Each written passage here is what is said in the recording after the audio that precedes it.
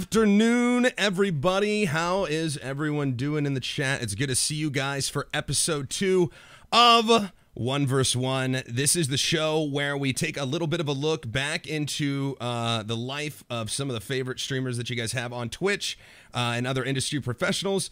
And in the second hour, we will be going over a little bit how they got into Twitch and what they're doing today. So today's guest is Sacriel, none other than. How are you doing today, man? Hello. Hello. I'm doing really well. You just got off, geez, you were streaming for like 5 hours, right? Yep. A little stream today.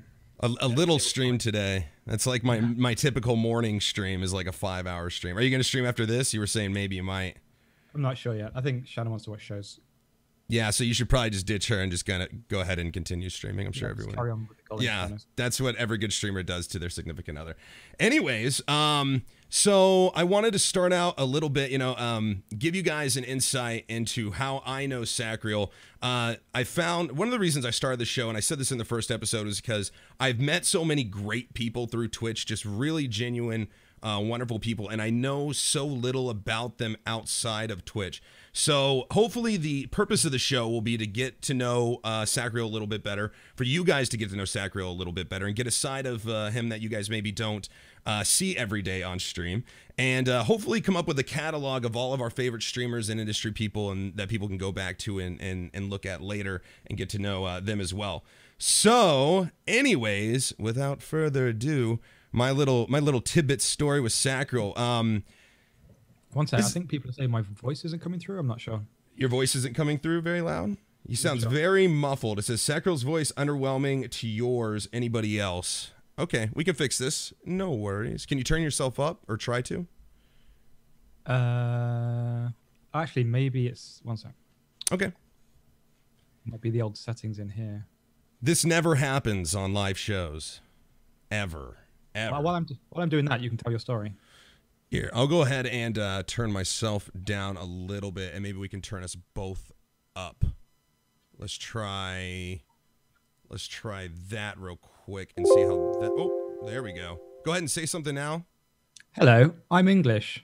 Yeah, is that a little bit better? I'm sure it is. Anyways, I'll go ahead and tell my story of Sacriel. When I first started streaming, I was very new to the whole space of Twitch. I hadn't been streaming very long, maybe like a couple of weeks.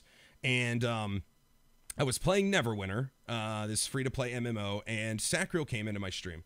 And at the time, I had no idea that Sacriel streamed. I didn't know who he was. I had never met him before. And he just came in and he was asking questions about Neverwinter.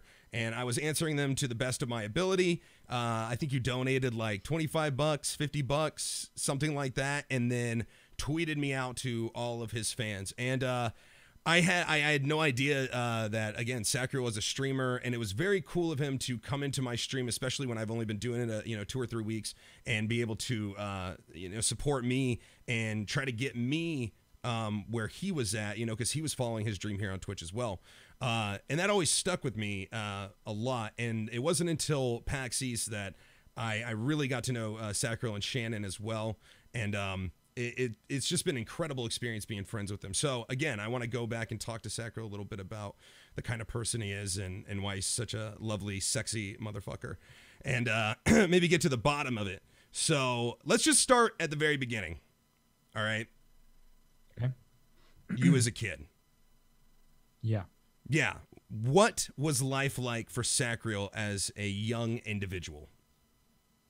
Sexually confusing. Sexually confusing. I'm not surprised by that answer. I'm just gonna go ahead and sip my coffee here. No, but tell us where'd you grow up? Where you're from the UK? Have you been there your whole life? Where were you born? All that good stuff. I was born in Englandshire. No, I was born in a place called Derbyshire. Derbyshire, we say in England. We don't actually say shire in England. Like all in a place name, you always say shire. So I'm from Derbyshire. We wouldn't say Leicestershire, we'd say Leicestershire, Worcestershire, as in the sauce. So I grew up in a place called Derbyshire, and I didn't leave there for like 20-something years. Like I lived there all my life until Shannon got her first job with Dean Hall, and we moved down to London. So yeah, I grew up as a kid in Derby, bullied at school, had to find an escape. My escape was gaming. realized I was pretty good at gaming when I whooped all my friends, and here we are.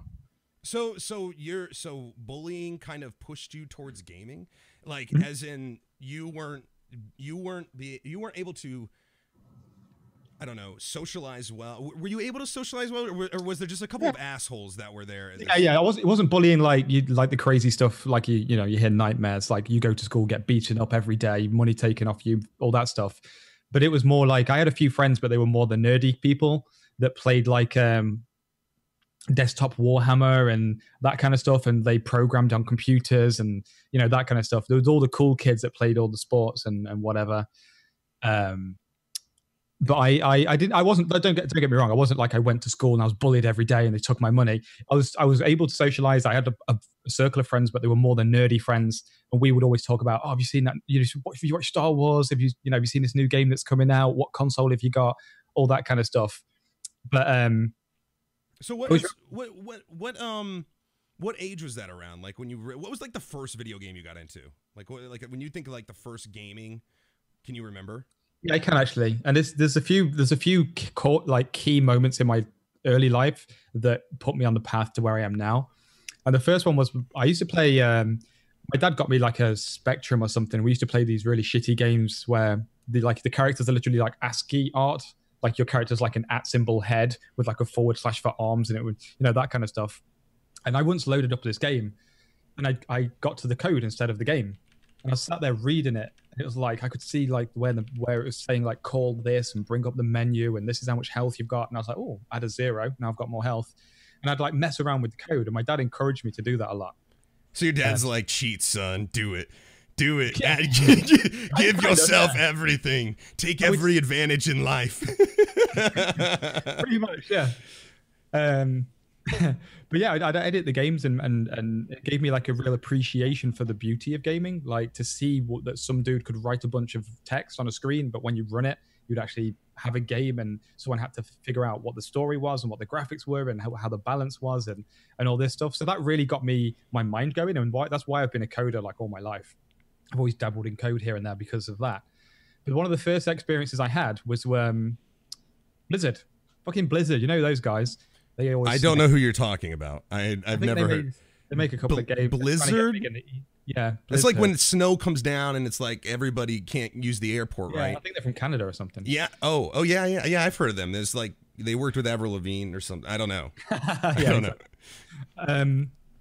But yeah, my brother went to college and he brought home a black and white laptop. The game was in black and white, and he had the Warcraft 1 Orcs and Humans demo on it.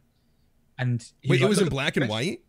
Yeah, I remember it as black and white. I'm sure it was black and white. I can't. It might have been. I don't know. I played a color version, but I'm sure that there were like black and white versions out there. Maybe he was like didn't install his graphics drivers or something, or his graphics were on like 8-bit instead of 16-bit. There's no color, some stupid shit. I don't know.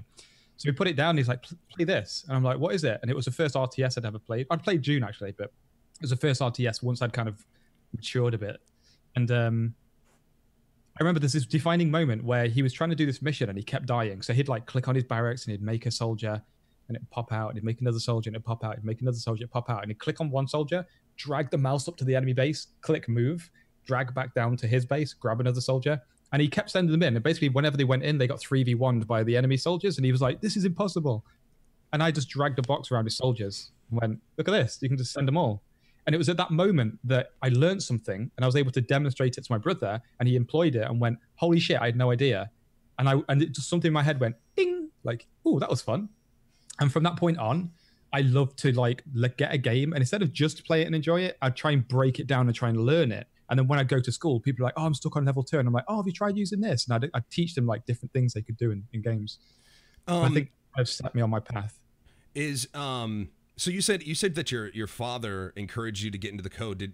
Or was he into development at all, or was he just simply interested in the fact that you were getting into this code and manipulating it for the games that you're playing?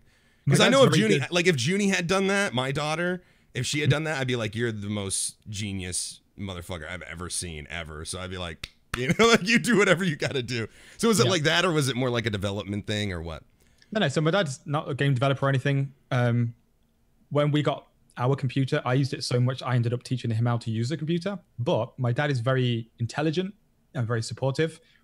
And he's good at math and stuff like that. And he was, before he did his engineering job, he had some kind of job where he did Excel stuff. So he knew how to code like Excel formulas, and he knew the logic and the basic like building blocks of code, I guess. So he saw me doing it and he encouraged me, and he was there because he had more experience than me. But it wasn't like he's a developer and he's like, yeah, tinker with the code. He just saw me doing it and he's like, well, I'd rather my son was doing something that expands his horizons rather than just playing the game. He's actually like, how does code work? How does the syntax work? How does the math work for the coordinates of the eye, and that kind of stuff. Are you like that a lot with a lot of different things, or is it just the code? Like, are you the kind of person that likes to break things down and then rebuild them and see how they work, and or is that just typically something that happens just with video games? No, I anything I have an interest in life, I try to learn it. I try to break it down so that I can understand it. You know, like in the Matrix, when there's all the Matrix stuff on the screen and tanks, like all I can see is like this person, that person. It's not just code to me. I can kind of see the beauty of it. It's like that for me. So whenever I do anything in life, I always try, and I don't just do it. Anything I put my heart to, I learn it a hell of a lot. Like when I did martial arts, I wouldn't just do my lesson for 2 hours on a Friday or whatever, and then go home and chill. I'd go home and I'd watch YouTube videos and I'd read books about all the famous people from that martial art and see their inspirations and their stories about it. And then I'd train with my friends and I'd go to this instructor's house and I'd do personal lessons, and I'd be like, this block, I feel like this block might be more effective. Can you explain to me where this block might be more effective? And I'd like break it down into blocks and try and learn it really well.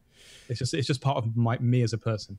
So we're 2 for 2 now with you and JP, with martial arts being a part of your background. Actually, did you know that about JP? That I didn't. Yeah, he did. Yeah, he did karate.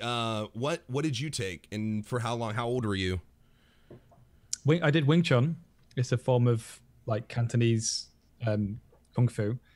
I started it when I was 20. I had this crush at my workplace, and we were really close friends. But I had a crush, and when I actually got my first proper girlfriend later on, she came to me and said like, "Fuck, I really wanted you," and I was like, "Great, good timing." But anyway, my crush came to work one day with a split lip and like a bruise on her face. I was like, "Holy shit! Did you fall over or something?" She's like, "Oh no, I was walking home and some guy asked for my number, and I wouldn't give it him, so he smashed me in the face." And it was at that point that I thought, if I was with you, I would have done whatever I could to stop him, but I probably couldn't have stopped him. I'd have got in the way, he'd have put me on the floor, then he'd do whatever he wants. And it was just like this little moment that made me think, I can't go through the rest of my life at the mercy of other people. So I went on to learn this martial art, and I did it for like 7 years. So you took Wing Chun to impress this girl, and when I'm just kidding, obviously. Yeah. No, I defeated her dad in single combat, and we married. Yes, of course. I mean, the traditional. There was courtship, of course, before that. Yeah, of course. It's funny that you should mention that, and again, I mentioned that my daughter, Junie being here now. It's funny how there's that really weird feeling, that almost primal instinct to protect, right? And I felt that way before, exactly how you're talking. Like, what happens if somebody breaks into the house? What happens if, somebody? What could I do? What could I really do realistically? And I think it's really scary. I think it's really scary for people who've never had a background in martial arts or never have done any kind of hand-to-hand combat, because they don't know. It's that unknown. And if somebody else has some amount of training before you, it's likely that they will be able to overcome your defenses and be able to take you down. Which is why I encourage, whenever I was doing martial arts a lot, I was encouraging a lot of females to take martial arts, because like you said in your story, they typically end up sometimes being a victim in physical altercation. So I get it, man. Like I get exactly where you're coming from in the mindset there. A real simple example that would work really well with this audience is this: think of whatever game you're good at, and now imagine playing against someone that's never played that game. You would slaughter them, right? Yeah. So if you played, like I played lots of culling, if I played someone that's never played culling, I would embarrass them. And it's the same in real life. If someone's done 6 months of boxing and you've done 0, that's a massive gap. So you should all make sure you have at least some semblance of a basis for defending yourself. Yeah. Yeah. So So you met this girl, and then what happened with that? Did you just met somebody else, and then that just happened to, you said, your proper girlfriend later? It's really bad, yeah. So I was really close friends with this girl. She was like my first proper crush, and then I met this other girl at the same workplace. We all worked in a call center for BT, like a British ISP, and me and this other girl started to hit it off, and then we were like, "Oh, do you want to date?" And it's like, "Yeah, cool, okay." And then I went and told the other girl. I was like, "Oh, actually," because I was like, until 20, I'd had no serious relationships. Yeah. Like, no real serious relationships at all. And I was like, "Oh, this is, I've got my first real girlfriend," and she was just like, "Oh yeah, I actually really like you," and I couldn't find a way to tell you. And I was like, but I was such a kind of integrity-driven person that I was like, well, I'm not just going to, even though it was literally like 3 days into this relationship with the other girl, I'm like, well, I'm not just going to turn her down now because my actual main crush likes me. And then I went on to have like a 4-year relationship with her anyway. So did you know that this other girl liked you? No. You had no idea. I was like chatting her up all the time and would go out. Like, I didn't drink and stuff. I was sociable, but I wouldn't go out drinking and partying and all this. And she would actually like force me to go out. And when I look back at it, like, there were obvious clues. Like, she'd force me to go out with her. She'd try and dance with me. She'd try and get me to drink. She'd invite me out all the time. But I was just like, I'm stupid. You just didn't get it. I didn't get it, no. Yeah. And then it was awkward as fuck. So why not in like high school? Because most people, not that you have to be most people, but most people date in high school at least a little bit. Was that just not interesting to you at all, or did you was it one of those things that you just didn't understand, so you stayed away from, or like? On reflection, now that you've said that, now you've just the word high school kind of like slapped me in the face a bit. I went out. I did actually date during high school, and now that is weird because in my mind, like when my brain just must have archived it and went, "This is what it's like." But now that I've gone back and explored my memories and gone, let's look in this archive. Oh, I was wrong. I did actually date during high school, and I dated the girls that were considered like the girls to date at high school. But I was so inept, I didn't really do anything with it. So they would like me and be like, will you go out with me and whatever, and would kiss and stuff. But then I didn't fully understand the gravity of a real relationship. So I was just like, you're my girlfriend, I'm your boyfriend. When we're at school, we kiss on breaks and stuff, and that's it. And really, when you're like 16, 17, 18, whatever, there's more to it than that. And I just didn't extrapolate. I didn't kind of go with it. And then I kind of just gave up on it. Well, because you don't consider that like an adult relationship. You didn't have the mental maturity to understand what exactly you were getting into. Absolutely, yeah. Yeah, and you have to do that whole like, my mom's gonna pick you up. You know, my mom's dropping me off. We're gonna walk to the movies, maybe, if your parents let me take you out. You know, that kind of thing. So let's rewind even further back. What was there anything else that you did as a kid that was interesting for you, or was there any other hobbies that you had besides gaming? You can tell us anything, Say that little smile. Come, I really shouldn't. I really no, come on. It's just me and you. Just ignore however other many people are here. Just talk. It's just me and you, right, Adam? This is just me and you. We're just bros at a bar or something. We're just talking, yeah. I'll tell you a secret. I mean, I've got some dumb ass stories because I used to have one thing about me is my imagination is crazy. Like, my imagination runs crazy wild, and I can remember shit I did when I was a kid that is fucking nuts, like ridiculous nuts. Like, I look back at it and I'm like, I can't even imagine someone being that weird. No, listen, I'll share a story. I'll share a story with you if you share a story with us. I'll show you mine if you show me yours. But you don't understand, the gravity of mine is such that your story will be insignificant. Like, my story will change your life. You'll feel like a better person just because you will all feel like better people. Yeah, but you were young, right? You were just like a kid. Kids are weird, man. That's one thing I've learned. Kids are weird, dude. They do weird stuff. It's okay. I'm not going to press you into explaining. No, fuck it. Why not? Like, no, I don't know. Screw it. Hello, Reddit. I'll see you soon. This is probably going to end up everywhere. No, this is really stupid story that I've got where I had a really, really, really hyperactive imagination, and I was in a school play once, and there's this school play. Some people might even know the story. I can't remember the story properly, but there's these 3 cats. They were like, there's a main character and there's 3 cats, and there's a bronze cat, a cat with bronze eyes, a cat with silver eyes, and a cat with gold eyes. And I played the cat with bronze eyes. And the school had made me an outfit, which was basically like a cat.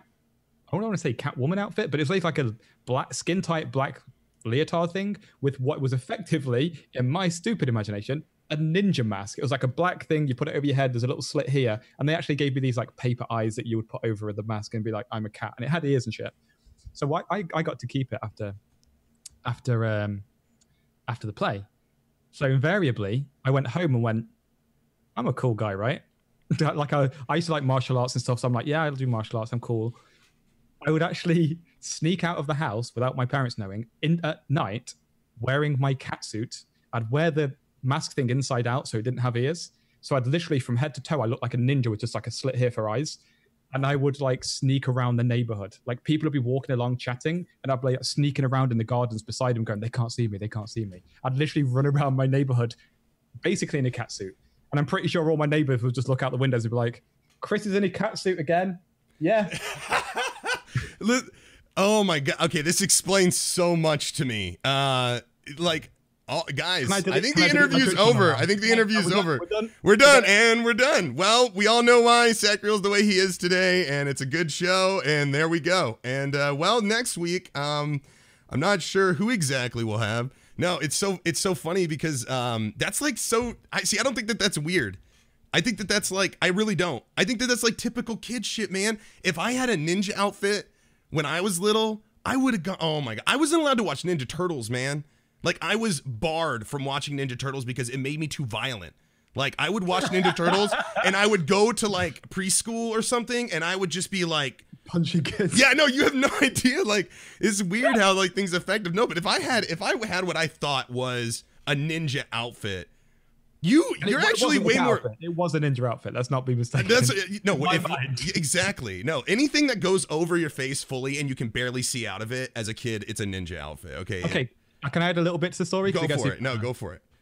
I had a friend at school called Rob, and he was kind of like me. Like he was kind of had a big imagination, and we both liked the idea of ninjas and combat and let's be cool. He came to my house once to stay over, and I was like, "Dude, I've got a ninja outfit. Check this out." Put it on. He's like, "Dude, that's..." Well, he wouldn't say "dude" because it was like we're English people and we were both like 10, so he'd have been like, "Oh, that's cool." So he's like, let's go out. I'm like, sometimes I go outside, yeah, and I sneak around. He's like, "Cool, let's do it." But he didn't have a ninja outfit. No, don't worry about it. Black towel. And he got a black towel and like wrapped it around his head and then like tucked it in or whatever. And he would just be wearing like jeans, a t-shirt and a black towel on his head. Meanwhile, I'm like stuck in ninja suit, like looking swoosh as fuck. And we'd run around the streets together. And this one time, it was ridiculous. This is ridiculous. Why am I sharing with you, Adam? Because we're friends and this is what we do. I didn't know this about you. I like it. I don't think it's that weird. I think you're making it like you're making out to be way more weird than it is. I think it's weird. Totally. Listen, the only difference between me and you is that like you had the balls to go outside and like spy on your neighbors. I would like spy on my sister or something, or like my parents, or like stay inside the house, or like the cat. I didn't need balls because I was the embodiment of the night. I was a ghost. No balls. You were only, you adopted it. I was born in it. Yeah, that kind of thing. Exactly. But wait, I had this watch, right? I got this watch for my birthday, and the watch, I don't know if you had these in America. It's super cool. We don't have watches in America. Oh, because that's right, because we invented time. Yes, and you guys are behind. Exactly. So over here we have this thing called time. It helps us organize things. And we had this watch that had like a like an infrared signal thing on it, and you could like configure it to be for your TV. And you could, so like say you had like a Sony TV, you could set it on the Sony setting, and you could like change the channels, and you could turn it up and down or press like power off and stuff. Wait, how long ago was this? This was when I was 10, so this was 22 years ago. What kind of place is the UK? You're like what I considered like China to be, or Japan, like way ahead of us. Like, I had this watch and a hoverboard, and I'd just like go around. No, so anyway, I had this watch, and you could like change channels. And what we'd do is when we went, for example, when I was at school, and they're like, "Today we're going to watch a tape about geology. This is what the mountains look like," and I'd be like, "Oh, the TV's broken, miss. It won't come on." And she couldn't figure out why it wasn't working. It was just me with my watch. Or if you're in a pub and they're watching the football, I'd just turn it off and stuff. I was a right dick. But anyway, what I'd do is I'd go up and down the street as a ninja, and I'd go to people's like windows, and I'd be like, "What TV is it?" "Oh, Sony." And I'd scuttle off, And I'd go back and I'd be like, boof, turn off the TV. Like, yeah, motherfucker. And I'd see them in the front room, like, what the fuck? Super cool. Me and my friend Rob were doing it in our ninja outfits because we were cool. And this guy cottoned on to it. He like figured out what we were doing. Like, he turned around, he must have seen me. And then his porch light comes on. Boof. Me and Rob are in his garden. I'm a ninja. Rob's wearing a towel on his head. Rob just runs off. I'm like, bitch, I am the knight. So what did I do? I just dropped on the floor and just laid down and stayed still. Like, I am the knight. And this guy just literally just walked over to me, just looked down at the floor. And I'm literally like a 10-year-old kid in a cat outfit. Lying in his garden like a fucking deer, pretending to be still so a cheetah can't find me. I'm just lying there like a complete dick. And he's just like, what are you doing? And I just bolt. It's the most, like, this is my life. This is my life. Oh my God. It was at that moment I realized I'd fucked up. Oh my God. You might be the coolest person I'll ever have on this show. I don't think anybody's childhood stories are gonna be better than this. I think it explains a lot, right? Because now in DayZ, I'm like, oh guys, if I stay still, no one can see me. Yeah, man. It, like I said, for 20 years, guys. Oh, it explains so much, man. And you've just held on to that for your whole life. Now that you're a streamer, now you can do it. You can do it in the game. Yeah. Oh man, you know what? At some point, somebody like one of the developers, like Brian Hicks or something, they need to make you like a cat uniform for DayZ, like a ninja cat uniform that you can actually find and you can go around. Yeah, and a watch, and you can go. You can turn off people's TVs. It's like they do it just for you, just for you. That's. See, but again, I don't think that that's too weird. I think that you were super ballsy, man. You don't think that's weird? I don't think that's weird. Like, dressed as a cat, lying in someone's garden, pretending to be invisible when a man's looking at them. Not as a kid, man. That's just badass. Like, you're just being a badass, dude. I'm a badass. You are. No, I'm serious. Like, if I was an adult and I had a story about me being a ninja and having the technical advances to like turn off people's TVs and shit, like James Bond, you're a James Bond 10-year-old ninja. Okay, that's fucking badass, man. I don't see why you haven't told. What do you mean Reddit? They're gonna make you a hero. You're gonna be the cat ninja. I don't know. We got to come up with a good name. The cat burglar or something. Like, I don't know. Like. Yeah, it's like something like, I don't know. I sound like a shit guy that's going to cameo in Daredevil. Yeah. Yeah. I'm just imagining you laying on the floor. Okay. Sorry, we derailed this thing totally now. So I don't even know where to fucking go from there. So anyways, let's face it. Yeah, let's I guess let's continue. So okay, so you have like the ninja. You got this thing for ninjas. Were you like did you like cowboys? Did you like all that stuff? You were like a like boys boy, or did you just like one thing? No, because I've always had it's really weird. Since I was a kid, I've always had a very particular, very specific model of what I consider cool. And for me, cowboys, not cool. Pirates, not cool. Robots, not cool. But for me, martial arts like ninjas, samurai, medieval knights, archers, that kind of feels cool to me. Whereas when I look at a cowboy or a pirate, it seems kind of brutish and like, you know, I've never liked that. So I've always had a very specific. I never played cowboys and Indians. Like, I don't know if you have that in America. Yeah, cowboys and Indians. I mean, I don't know why we would have cowboys and Indians in America. I mean, it's not like we had Indians and cowboys in America. I mean, I'm not even going to say that it necessarily originated here or anything, but I mean, I feel like that's part of our history. I don't know. I could be wrong. I could be wrong. What I meant was, as a kid, we had, like, do you have a thing kids would do called playing cowboys and Indians? Yes, no, we do. Like, yeah. That's what I meant. Like, I didn't know whether you actually had it called that or whether you had some other fancy American name for it. I get what you're saying. No, we definitely played cowboys and Indians. We had all sorts of rules and stuff. I remember specifically me and my cousin being in the backyard and me having this bow. And like I would I would follow him, and then I'd stop and let him run, and then I'd let go of the arrow so I didn't hit him, you know. But it was like a real bow, like it had like a real arrow in it. And then the parents came out, and anyways, no, we definitely played a lot of cowboys and Indians growing up. But you I was more of an army man kind of guy, like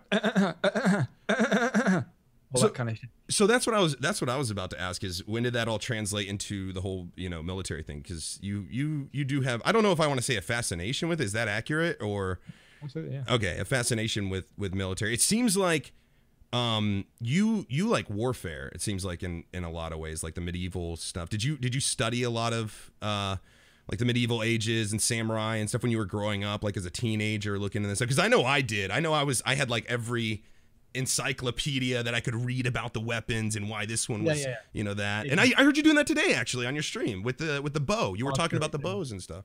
How'd you get into all that? Sorry? How'd you get into all that? Well, the bow one specifically came from a game, Age of Empires. Oh, let's play England. I'm English, so I play as England, build a castle. What's my unique guy? Longbowman. Holy shit, his range is so far. Why? And I'd go and Google it and I'd research it. Because for me, the way things work for me, if I can understand the model, it stays in my brain forever. So, for me, like when I learned about this longbow thing, if I didn't go and research it and understand the history of it and the meaning and how it functionally worked and it's logical to me, I would struggle to retain it as a memory and therefore use it as in strategy. So for me, when I learn about something, when I first watched the film Sniper and there's a guy in a ghillie suit and I was like, fucking ghillie suit? What is that? Googled it, read books. I've got like a bunch of books on my shelf over there about it. And I'd learn about the history of it. And the word ghillie comes from like the Scottish word for boy or man, and it means mansuit. And there's a certain like area in Scotland where the groundskeepers would wear these ghillie suits to catch people taking their game, like taking their pheasants and stuff. And I learned all this history of it because when I learn all the bits of it, then it kind of imprints in my brain. It's like if I learn the history of it, it locks it in. Whereas if I just learn a fact, longbows shoot far. That's not enough for me. I need to know, why did they shoot far? Oh, these are special wood from Wales, and they were used in the Battle of Agincourt to beat the French, and the strength of it was 110 pounds, and you had to. By learning all the little bits, it makes it stick. Which is why when I play games like DayZ, you know, people always say, "Oh my god, he thinks he's a soldier." I don't think I'm a soldier. Let's face it. But I read so much about military stuff that it sticks with me, and I can immediately take it from my memory and plop it into a strategy in a blink of an eye when I see a situation occurring. And I've been like that from day one. Like I said with what was it? Warcraft 1. Mm-hmm. I would sit there and I'd test what's the perfect ratio of archers to soldiers to make sure so I've got the most efficient force. Like how many mages should I have? I'd like min-max everything, and then I'd think it through and extrapolate the model. Like my soldiers are going to charge in and tie up the enemy soldiers. How long do they take to die? How many archers should I have? I've always been that kind of person. So my knowledge of history and military stuff, it's all come from, I see something, I'm like, that's cool. Why is it cool? And then I learn back from there. What was it that drew you to that? Do you know, like, what made you want to learn about it so much? Like, did you just think it was cool? Did you just, I mean, why that strategy? Why that pinpoint, to some things? Because it's part of my psyche. It's part of my psychology. There is a certain beauty and harmony that I get from understanding a model and then having a situation come and being able to just figure out a solution for it. It's always been like that. So there's this one moment I remember. There was the first time it hit me that that you could do this against other people. For me, there's a majesty of putting myself against an opponent, another person, not AI. Like I don't play single player games because it's just beating AI. Like you're just beating a game that's designed to let you win if you do the right things. Beating a person that's trying to outthink you, they're trying to outsmart you, trying to outplay you. And I remember we had two PCs in my house, and we had this back in the day before like 56k and whatever 33k whatever it is. You'd play multiplayer games by connecting your two PCs with a serial cable over a COM port, and then you'd like go into DOS and you'd be like set myself to port 4 and all this shit. And I played Duke Nukem 3D against my brother. I've told this story on stream a few times. I'm sure people know it already, some of them. My brother and I were playing Duke Nukem, and I ran into this. It was on the first map, the map you all probably know from the demo, which is like a cinema. And I went over the counter, and I went in the room behind the counter, and there's some armor or something. And my brother was outside the counter, and he was aiming at me. And he said we were in the same room. And he's like, "Oh, no, you're in that room. I'm going to kill you." And I was like, "Fuck, I'm stuck in the room. Oh, God, what do I do? What do I do?" And something just went in my head. Try crouching. So I hit crouch, and I went past the counter, and I was too low for the counter for him to see me. And I got out and I went behind him and killed him. And he's like, what the fuck? You cheating? Oh my God. And it was in that moment I went, I outsmarted him. And then from the moment I realized that worked, that became a reflex strategy for me. So if I was ever playing anyone else, any of my other friends, it wasn't like, oh, I'm pinned in. What should I do? Oh, I'm going to crouch. It was a reflex. It was just like, it came naturally to me. And this gave me kind of a euphoria when I'm in multiplayer and I'm basically putting myself against other people. There's a certain euphoria that comes from consistently outthinking and outplaying someone through like systematic modeling of the situation and finding the right solution. Is something that's really rewarding for me. Like, you know, like some people when they hear certain music or they paint something and they get a certain satisfaction from it, it's the same for me, but mine is kind of like psychological challenges against another person's psyche. Did you like chess? Did you ever play chess growing up? I feel like chess would have been like right up your alley.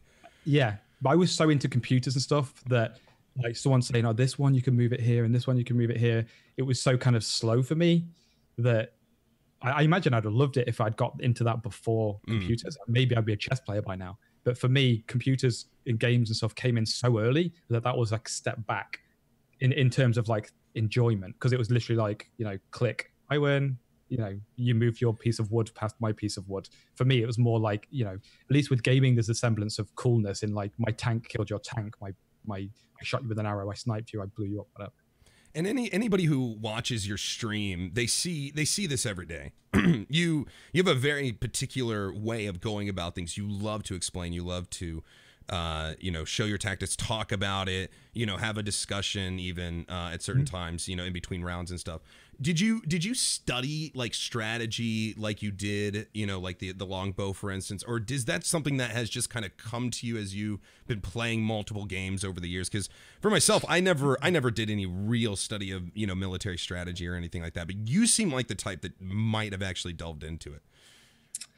Well, here's the thing. I feel like from the variety of things I've learned, so like I would learn about the longbow, and I'd be like, okay, you could, if you outreach your opponent, if you outreach them, you can kite them. So they, you know, you hit them, they try to move within range of their weapon, you stay away from them, you hit them again. Not only have I learned about the longbow, I've learned about a method of combat called kiting. And then through stealth, I learn about evasion.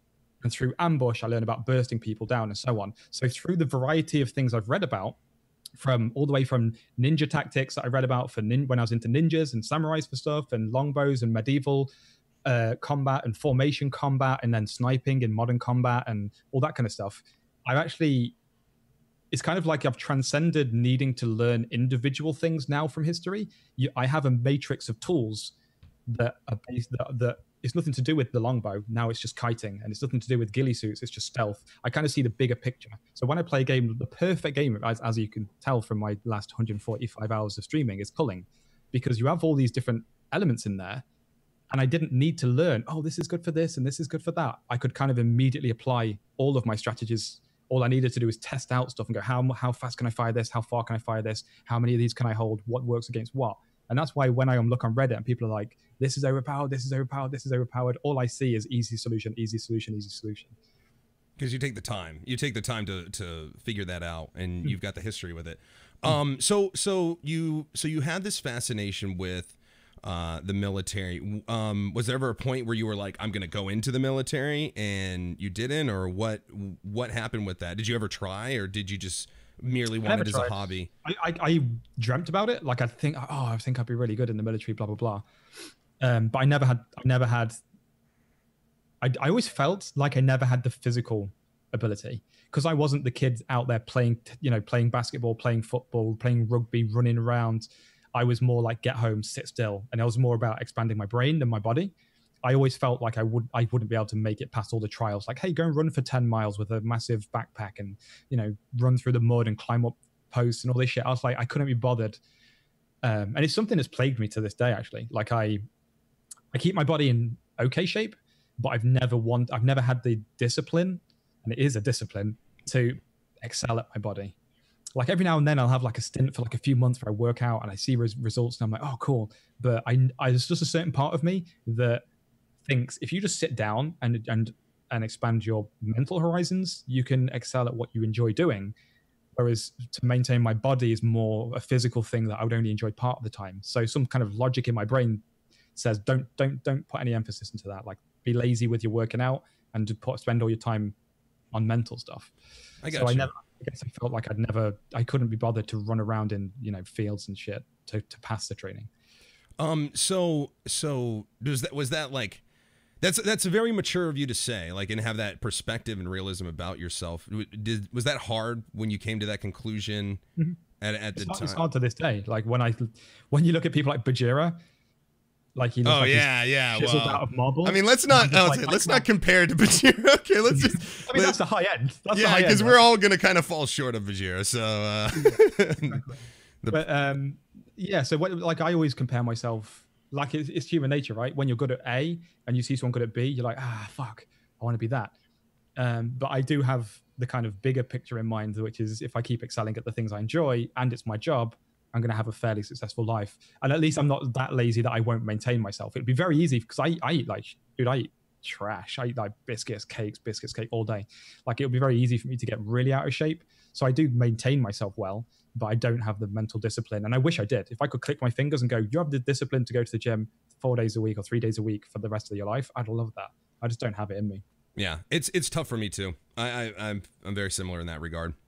So let's go in a different direction now. So did you, I guess it's called college in the UK. I'm sorry, I'm ignorant to, or university, right?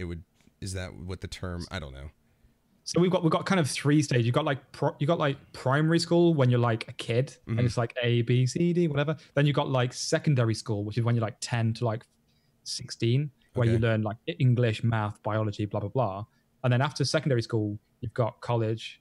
Well, you got something called sixth form, which is kind of the same as college. It's just like the first step of further education. And then you got university. So you got 2 stages. Usually you go primary school, secondary school, college or sixth form, and you get some kind of qualification. And that qualification, if it's good enough, gets you into a university where you actually get like a degree and stuff. Okay. So where along that education did you decide like, oh, this isn't really for me, like a formal education, I want to go into Twitch? Where were you at that point? Like, where was it from, hey, I'm 20 something years old, to hey, I'm on Twitch? What did you do during that time? Was it education? Was it spending time with your friends? Was it working? What did you do? Gaming. You just gamed and gamed and gamed? So I finished school. I was lazy at school for like, of the last 6 years, I was lazy for like 5. And then there's this one teacher called Mr. Kirk. His first name began with W. I never found out what his first name is. So his like initials were MWK, and people called him Mr. Wonderful Kirk. And he was this really inspirational teacher. And he showed me that I had a real strength in science. And once he taught me he taught me to realize that I was good at science. And then I got pride from being good at science. And then I applied that pride to all my other subjects. And now I started getting really good. Like I was by no means bad. I was like B's and C's across the board.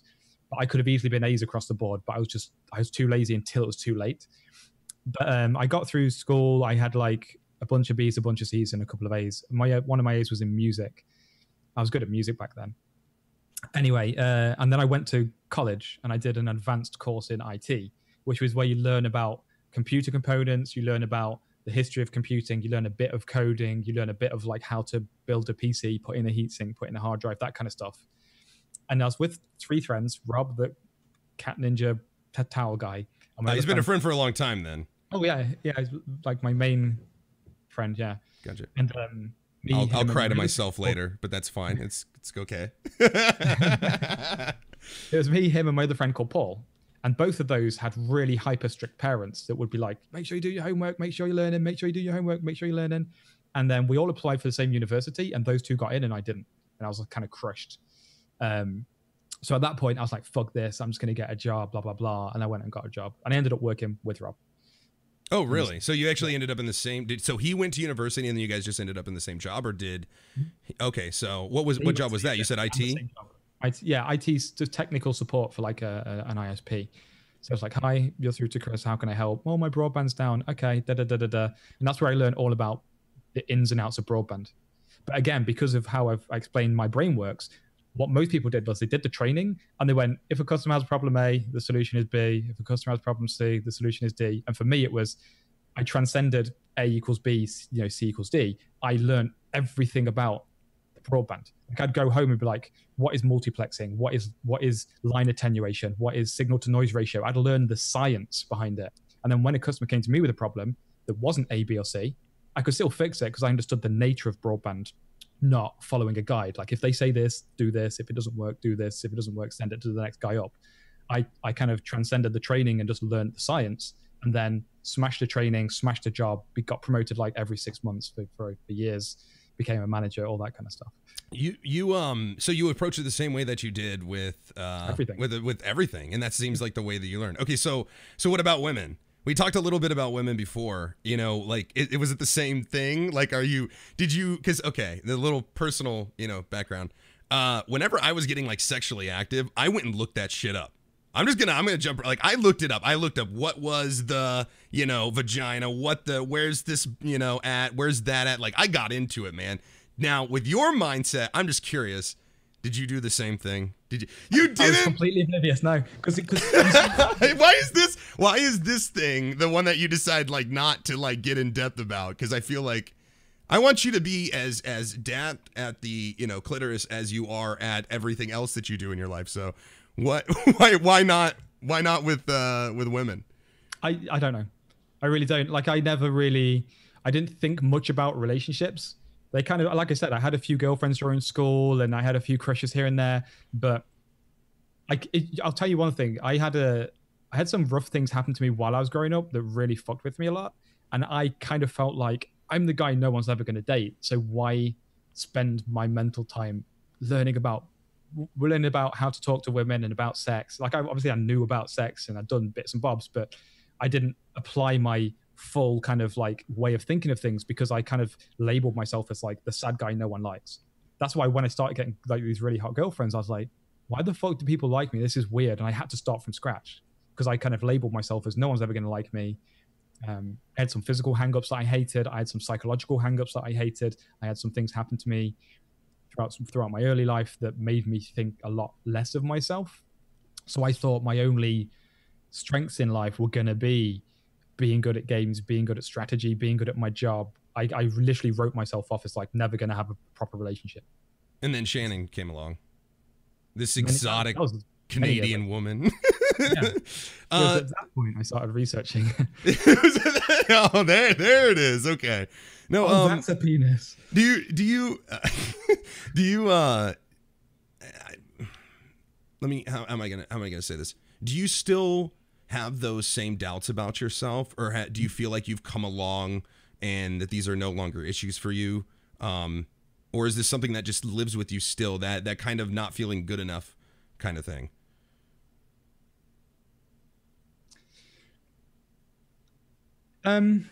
Twitch has helped me a lot. Like, if you ever watch my first YouTube videos were just good gaming with it was literally just clips of me doing good shit.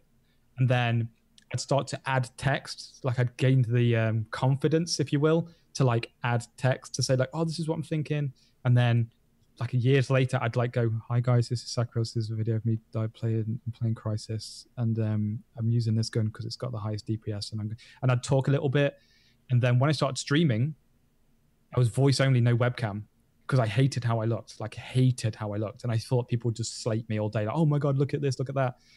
And then after like a year or so streaming with no webcam, and people just loved me. It was like, he's funny, he's intelligent, he's entertaining, he's insightful. People would say nice things to me for so long that I'm like, it got to the point that I didn't believe in how I looked.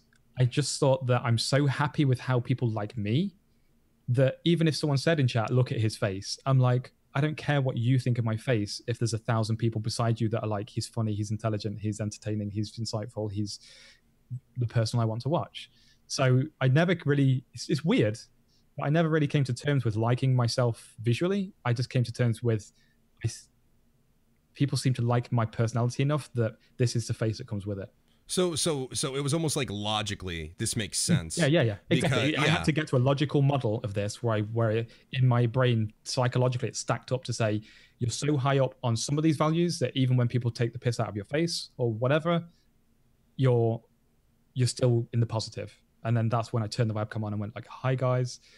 Like, you don't know if you ever watched my early streams. I'd have a webcam, but it would be off. And then I'd say I got a really good headshot or something in DayZ, which was very regular. I'm joking. I'd turn the webcam on just for a second and be like, and then turn it off. Oh and yeah, I remember those streams. Yeah, little fleeting moments of me, or Shannon would come over and I'd be like, she'd say something, I'd turn it on, and I'd just be this sheepish guy in the corner, like, "Don't hate me, don't say anything horrible, don't hate me, don't say anything horrible." But now I'm where I am. It's funny because my first initial reaction of you when I met you for the first time at PAX East was a really confident guy. It's funny because, and I don't know if that was just because I think that you and Shannon complement each other really well, and I think she kind of brings that confidence out of you. Sometimes I know that now, but then it seemed like you were just a super confident guy. I remember, and I've told this story before. You've heard this story before, but just for the viewers that are watching, my first PAX East was my first convention. I didn't know anybody. I didn't really know what I was doing there. I was just trying to get to know people and network a little bit. And Shannon and Sacriel really took me under their wing. I mean, I wouldn't have been able to get into the Twitch party at PAX East if it wasn't for them. And they got me in, and I got to meet some Twitch people, and kind of my career, and especially with networking, everything all kind of stemmed from there. But I remember there was this very specific time where I went up to Sacriel and I was just like, "Thank you so much for getting me, in here and letting me meet all these people and all this stuff." And you just looked at me and you said, "You deserve this." You said, "You deserve this." And I know that you had been watching, you know how much hard work I put into my stream and all that stuff. But for me to hear somebody say that to me and go, "You deserve this," it's weird. It's almost like it wasn't like, as crazy as like the Goodwill Hunting, it's not your fault, like it's not your fault thing. But it's weird to be told from somebody else that you deserve that. And so it's weird for me to hear you say that you have so much problem with your confidence and everything, because you seem super confident. In fact, your confidence made me feel confident. Like when you were like, "You deserve this," it's like you knew it. And I believed you, like I dared to actually believe that you said it because you said it. So it's strange for me to hear that you say that you struggle with that, because it's all a front. It really is. Like people seem to think I'm confident, but I'm really not. And what's strange is even now, like this show, I feel like I'm getting away with something right now. In my mind, I'm like, "How am I getting away with this?" And I feel like at some point someone's just going to say something, and the penny's going to drop, and it'll all just crumble, and then I'll be like, "Holy shit, I am this wreck that I think I am." So right now, I feel like in this thing, people are like saying nice things in chat, and you're laughing at my jokes and stuff. I'm literally 50% of my brain right now is just going, "How are you getting away with this? How are you getting away with this? How are you getting away with this?" And that's still there even after like the years and the thousands of viewers and all the success you've had on Twitch. That still sits back there. Mm-hmm. That's tough, man. That's tough because are you maybe this is getting a little too deep, but are you scared of failure? Like you just yeah. I can sympathize with that quite a bit. So let's talk about something a little bit happier. Let's talk about Shannon. I do want to talk about Shannon because you guys are such a good team, and I've gotten to know you both so well. Can you tell us how you met Shannon, how that all went down, if you're comfortable with it? If not, then that's fine too. That was all through Twitch. Yeah. So I was at the time I was the biggest DayZ YouTuber, and my videos were kind of everywhere, and I started noticing these comments from Shannon. She was trying to convince me to stream because I was only doing YouTube at the time, and I looked up what streaming was, and I did my first stream, and she was there in chat, and people would be like, "Sacriel, what's your favorite weapon?" And because she watched every one of my videos 10 times, she's like, "His favorite weapon's the M24. Sometimes he uses the DMR if he's in closer range because it's have a high rate of fire." Like she knew all my like reasoning and everything. And I was like, "Holy shit!" So I modded her. I was like, "You can be a mod, like you know everything." And then we became friends over time, and then eventually she came over to England to go to like a gaming convention, and we met up, and we just kind of hit it off from there. Like we already kind of knew each other fairly well from talking on Skype and messaging each other and whatever else. And Yeah, she ended up moving over, got like a temporary visa thing, and stayed for a couple of years and became my full-time manager. Um, and that was the kind of start of it. And you guys, I really, I love seeing you guys together. You guys are incredible together because you're so casual. Like you guys just seem like you really know each other. And it's crazy that you guys met through Twitch. Like I know that when you guys say like we bleed purple, like it's insane to me that you met. I've had mods of mine that have met, you know, and they started dating and you know they're engaged and stuff like that now. But like just to I mean, I feel so connected with Twitch, but if I had met Cora through Twitch, I feel like I would just be like, you know, like locked in. Do you feel like the Twitch thing is very like much a family to you? Is it you know, and the people that you've met? Absolutely, yeah. Like there's probably like 20 people from my chat that have been to my house. We've had meals together. I've taken them out for meals with Dean when we're at conventions and stuff. There's lots of stories of my mods helping each other out when people in the community are having problems, like where they'll literally buy plane tickets for each other's for thousands of dollars to help them move to a certain place or pay rent or all sorts of amazing things that you never really hear about on stream. But there's definitely a massive kinship. Yeah, and you cultivate that in your chat quite a bit and in your stream, which we're going to actually get to in the next hour. I'm going to go ahead and we're going to take a 5-minute break. Let this beautiful man go put on his ninja outfit, his cat ninja outfit, and come back. I'm going in. Yeah, and we will be back. In the second hour, we'll talk about a little bit about how he got into Twitch, you know, what he's doing right now, and some other just general tips. So I will see you guys in 5 minutes. Stick around. We will be right back.